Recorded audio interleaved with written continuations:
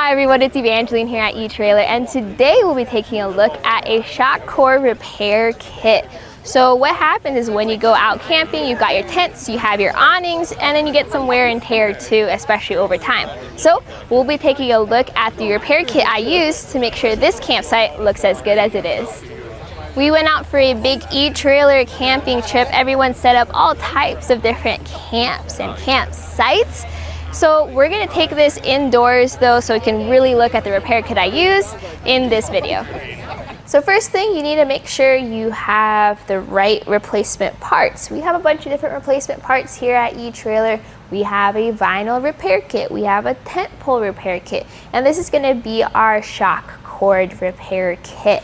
So if you have your tent poles and the tent poles themselves are perfectly fine, no cracks in the fiberglass, nothing like that, you just have the elastic part was no longer elastic, that's where you're going to use our shock cord repair kit. So included in this is going to be your shock cord. You're also going to have these two metal ferrules, and then you have these little washers for your shock cord, and then you have this wire included to help you thread the cord.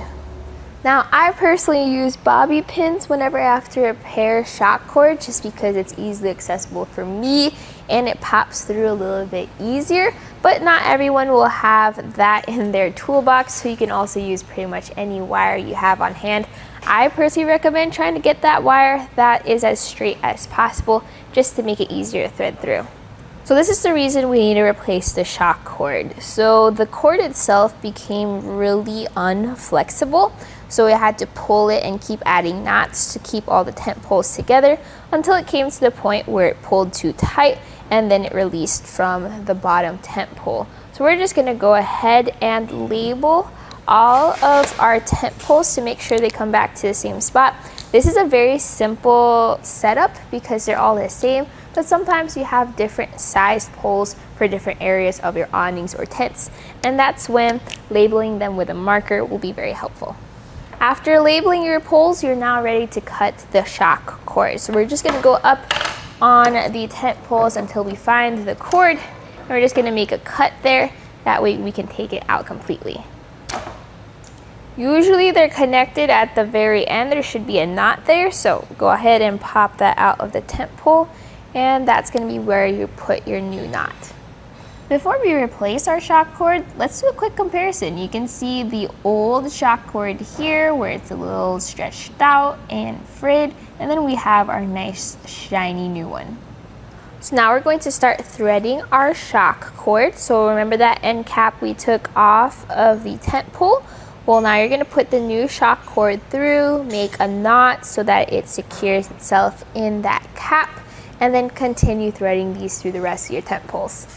You also have these extra ferrules and these washers, and the way that works is the washer gets stuck inside of your ferrule, which means you can make a knot right before the washer, and then if a part of your tent pole gets cut, or if you want to keep everything together and just not have the rope run all the way through, you go tie that knot right before the washer, and then that will secure it.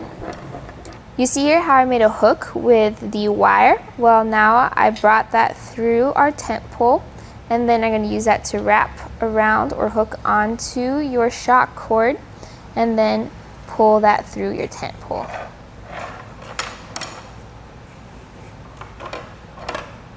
And once you've made it through all your tent poles and you have your end, what you're then gonna do is you're gonna try to get as much tension as you can. So pull on that shock cord. You want the tension so that everything will spring together when it's in the folded up position. So once you have your tension, you can then make your knot.